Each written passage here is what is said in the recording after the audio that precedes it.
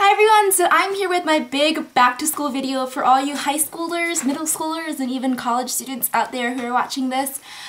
This is going to be some tips and tricks on how to put a spin on the classic everyday look that I've done so many videos on.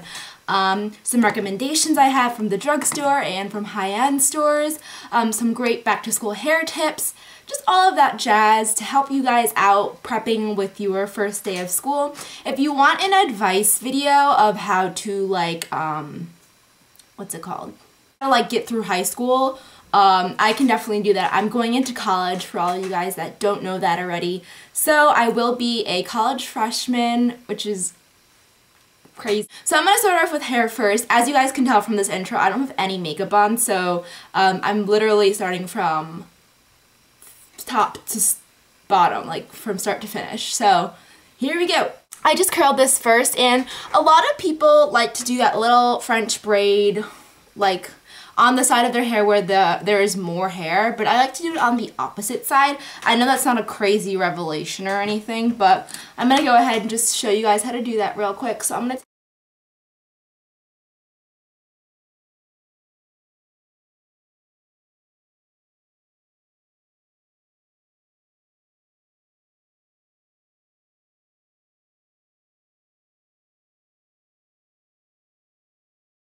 like twist on your average on this side of your hair. It's on the, that was it really. Okay, and then for makeup, I will do a tutorial after I talk about the products that I want to talk about. I have a bunch of quads and palettes from the drugstore that I want to recommend to you guys if you haven't heard about them before. If you've never watched a YouTube video, this is like your first one for some reason, I have some tips and tricks for you guys. So, some trios that I really recommend from the drugstore. We have Wet n Wild's Walking on Eggshells, which I've talked about plenty of times before. I've done a tutorial on it too, so I'll link that down below as well. But this one has really, really pretty colors. Yep. So this one's called Walking on Eggshells from Wet n Wild. This is a great basic starter palette.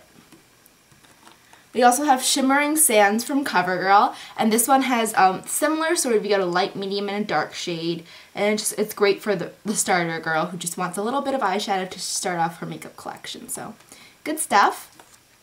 And then we have a cooler tone version. This one is called Smoke Alarm from the new CoverGirl shadows, and this one is, yeah, it's called Smoke Alarm, and it has 3 different colors, and they are light, medium, dark, and then they're sort of cooler toned, so that's that. And then I don't know if they sell this anymore, but this was a little palette I got a while ago from Aerie. It's their Radiant Eyeshadow palette in the color Bear, and it comes with 5 shadows, and the shadows I'm really going to refer to would be these 3. So I'm going to keep the face makeup really simple and easy, really not a lot to it. I'm going to take a really cheap drugstore cover stick that I'm a huge fan of, and I think it's awesome. It's from Wet n Wild. It's their Cover All cover stick, and I am the shade 304. You can find this really easily any place. I like this one better than the NYC one, just to let you guys know. So yeah, I really like this stuff. And we're going to apply this under the eyes in a specific shape. So we're not only just going to apply it under the eyes like, you know, you normally would. You would think if you have dark circles, apply it under the eyes like a, that was my eyeball. Okay, in a little ring, but we're actually, after applying it in that ring shape, we're going to go down towards the end of the nose like this and then connect it. I'm going to use one of my favorite foundation and concealer brushes and just blend out this concealer with both sides. But you could just use a plain concealer or a plain foundation brush to blend any of these products out. After this, we're going to set that concealer. I'm using a sheer pressed powder. This one is from Maybelline. And yeah, I'm using a little powder brush. This is the one I like to use, but you can use any generic powder brush. This one is, I think, from TJ Maxx. It's literally like a cheapo, like little synthetic one. It's nothing big deal, you know, like huge deal. No big shot over here. So we're going to apply the powder under the eye. And then anywhere else we applied concealer. So to prime the eyes, I'm just going to use a typical primer, the one I always use every day. This one is from Sephora. You can't purchase it anymore, but really anything will do. Yeah, this guys, not the best primer in the world, honestly, but I use them because I have them and I should use it up anyways, so that is my reasoning behind that. So I'm going to go over the whole entire eye. We're not doing anything too dramatic, but this is a full-faced, natural-looking look. We're not saying that there's no makeup involved, just to let you guys know. It's not how to get the no makeup look, because that would be done right now. So I'm going to take a white eyeliner pencil. This one is from Sephora. It's just like their typical white little eyeliner. And I'm going to apply this to the inner corners because I want the shadow to really stick there. And then we're going to bring that into the inner lids.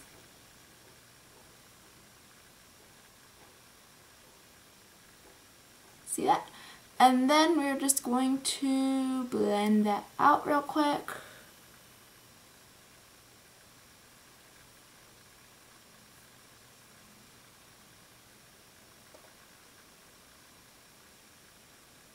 And don't forget the lower lash lines as well. So that's what we look like right now. And then I'm going to put that eyeliner away. And we're going to go into the CoverGirl palette right now. Yay, the exciting part. So we have the 3 shadows. I'm going to start off with this medium shade right here and taking a flat shader to pack that onto the lid. So as you guys can tell, there is a sheen right now, as I had warned you guys.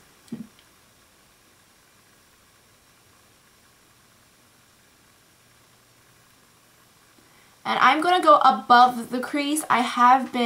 People have commented, why do you do that? That doesn't look right. I do it because my eye shape is not the same as a Caucasian person. A little crease brush right now. We're going to take that shadow and start in the outer corner. And just start working that into the crease area. We're adding subtle definition and darkness to the look. I know this seems a little weird, but I'm going to go along the outer crease area to sort of buff out the color. And then I'm going to apply the rest as a highlight shade on the brow bone area.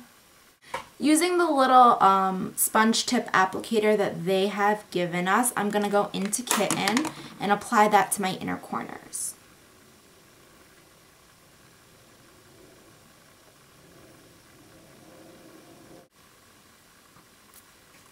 But you can use any liquid liner, literally. I have a lot out right now, but I'm just using this one for now. So we're going to apply that onto the upper lash line.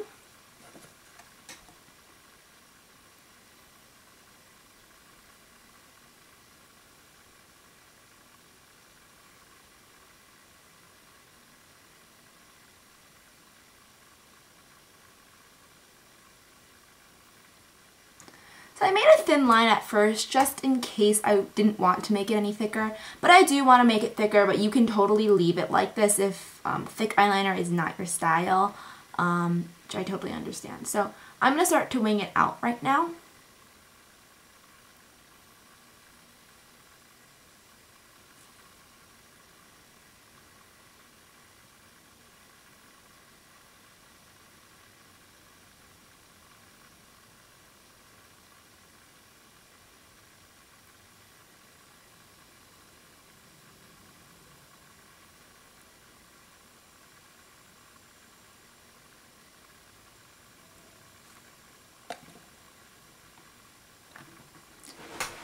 So I'm going to zoom in a little more so you guys can get a closer look at that eyeliner.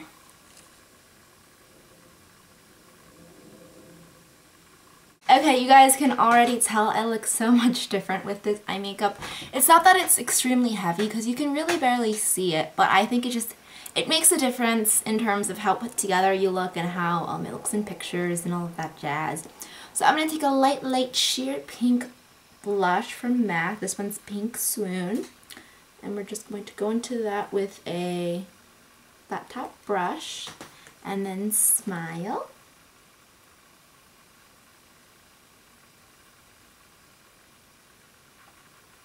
And you really want to just emphasize the rosiness in your cheeks and just look happy and fresh for your first day of school. I'm dabbing this in a lot. I know my brush probably looks really pink. It's just this blush is so sheer, so yeah. To let you guys know why. I'm taking my favorite stain. This one is from It Cosmetics. It's their Vitality Lip Blush, and we're going to apply that to the lips.